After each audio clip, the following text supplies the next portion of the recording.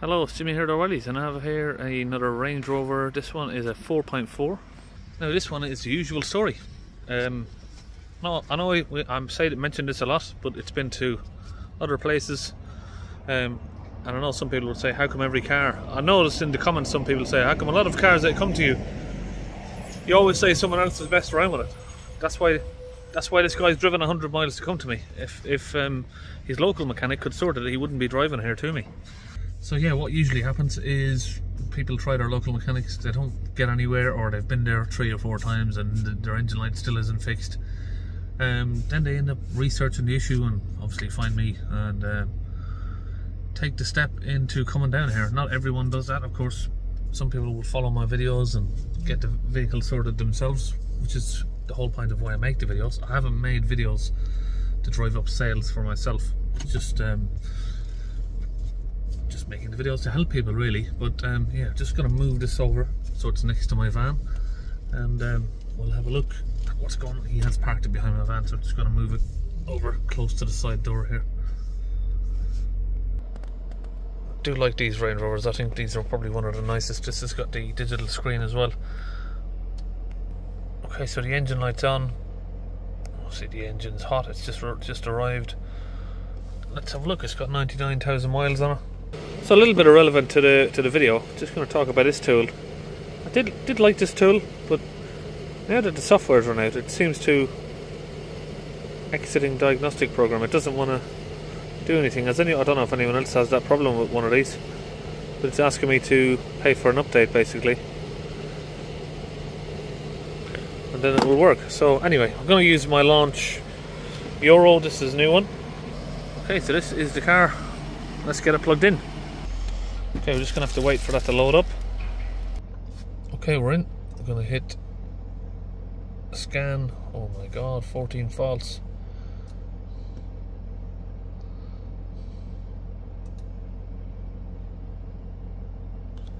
We have a lot of red here.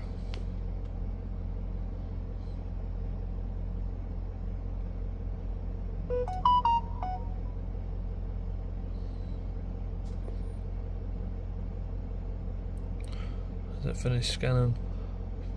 Invalid data from the vehicle dynamics control module. P2463 block DPF. Start to request engine oil level sensor. This must have had a flat battery. Catalyst temperature sensor. Bank 1 sensor 2.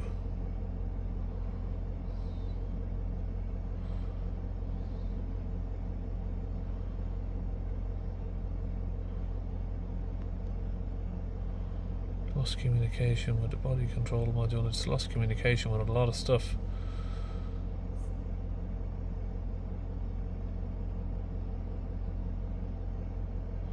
So I think this has had a flat battery.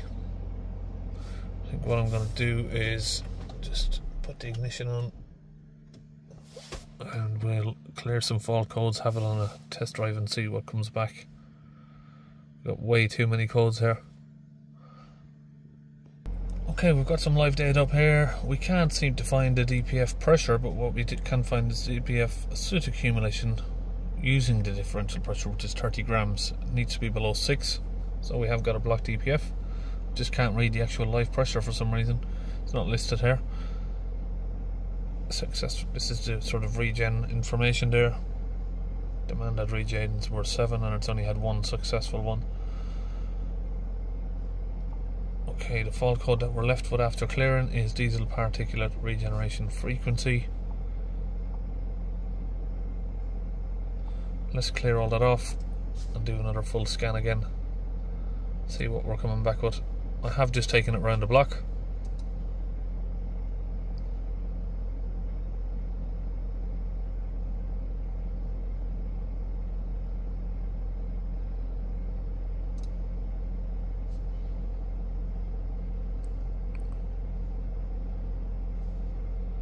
Parking control module and just a block DPF.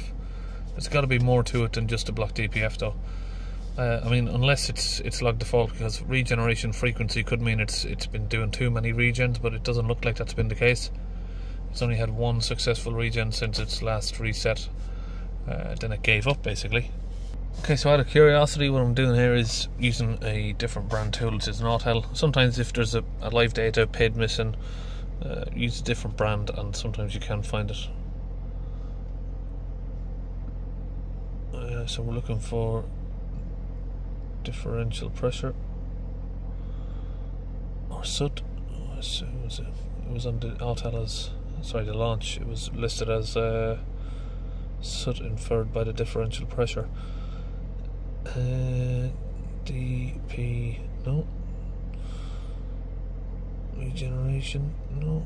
I can't seem to find much on here really. None of it is here. With the exhaust gas position sensor.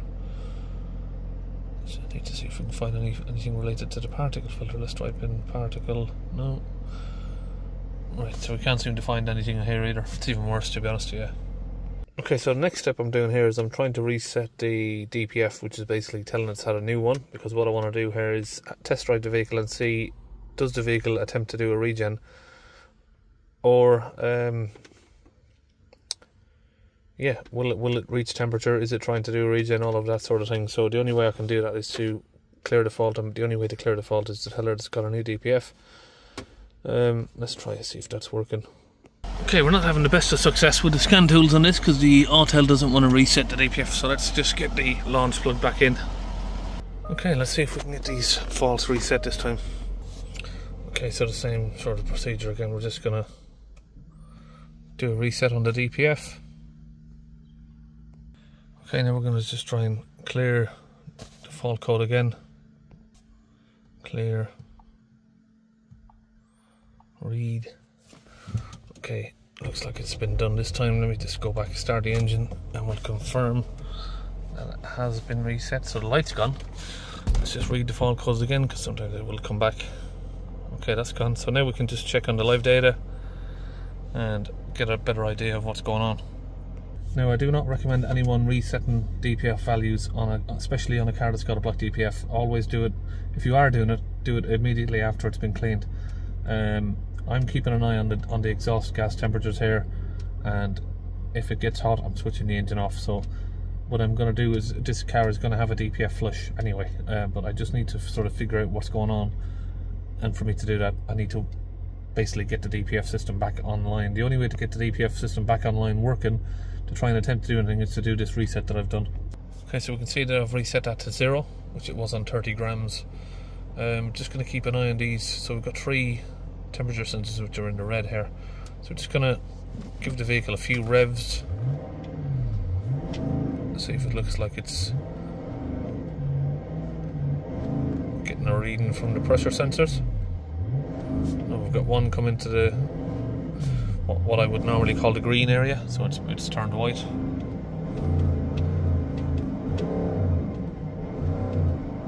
Sensor 3 has just reached.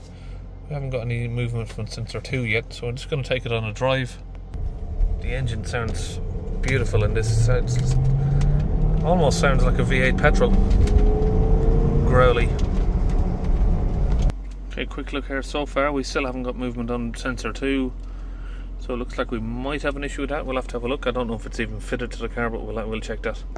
Okay, short test drive done. Surprised to see this is doing 35 miles per gallon nearly. So we don't have any faults back yet, but obviously this one, bank 1, sensor 2, no movement. We've only got a slight increase back on the grams of soot so far. That will adjust back up soon. We haven't got the DPF hot. Let's see if any fault codes have returned. None, which is strange. If that sensor is not working, I'd expect to see a fault code for it. We don't have any fault codes back anywhere else apart from these 2 minor ones. Okay, so I've just had a quick look under the car here, and I've found the problem. So yeah, I've had a quick little roll under there. Sorry about my hair today, but let's go under and I'll show you what I found. So here is the exhaust gas temperature sensor number 2. Can't really get my hand over there because I'm trying to hold the camera, but let me see. Swap hands. There's the wires. It's literally come off. Don't know how that's not logging up a fault code. It was at the start, but I think it was at the start, wasn't it? Yeah, it was, along with maybe 40 others, but that is definitely an issue, so let's get that changed over. Okay, so I've got my little Land Rover spares drawer here, and here is the correct sensor. Okay, so now I've been questioned by the customer. I'm just taking that out, yeah. Is this definitely the problem though? And if you've put this in, is it going to fix the car? Will it stop going back into DPF blocked? Because he said he's got 3 of these cars, and they've all spent at least 3 months at a Polish mechanic that he uses. And I can see why he's asking. I mean, he's probably lost faith in people or whatever, but it's hard for me to say his car isn't going to give any more issues after I fitted this. All I can say is I can fix the faults that I can see, and then we go from there. There is a difference in, oh, let's try and put this on and see if that works. This is broken, and I can see on the live data it's not working, so let's replace this, see how the vehicle goes. I don't know if you've got other issues because I haven't driven the vehicle long enough, but let's fix this, clean the DPF, or we'll probably drive the car for a little bit longer, see if we can get a reading from this, and then if it solves well, we'll clean out the DPF, and I don't think we should see any more issues, as long as that's the only fault that I can find.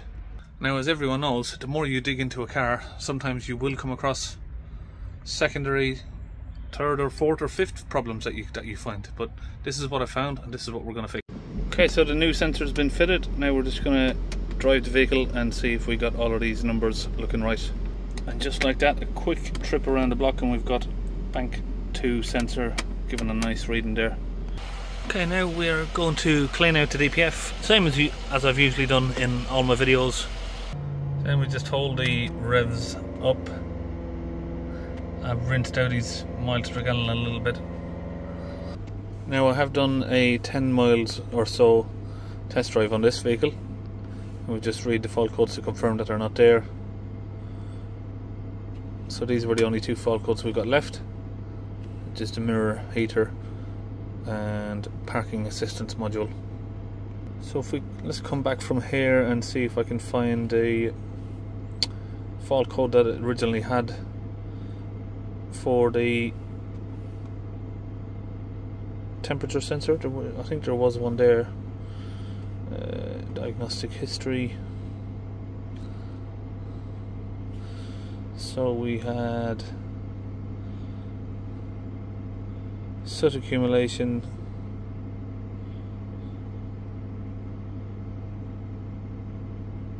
catalyst temperature sensor, bank 1 sensor 2, which was the fault code P04D00 right there.